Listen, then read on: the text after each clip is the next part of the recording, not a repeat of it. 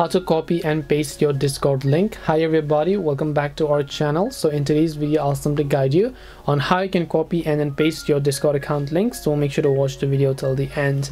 In order to copy and paste your Discord link, all you have to do is simply go and first of all launch the Discord app here.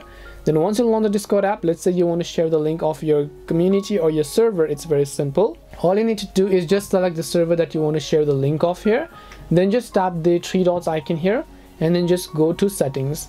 Once you go to settings, you're going to see all the sorts of options, but we want to invite people, so you can just select invites. And then here you can see all the invites that you have. Now personally, if you want to share your own account or your own community, then just tap the invite button here.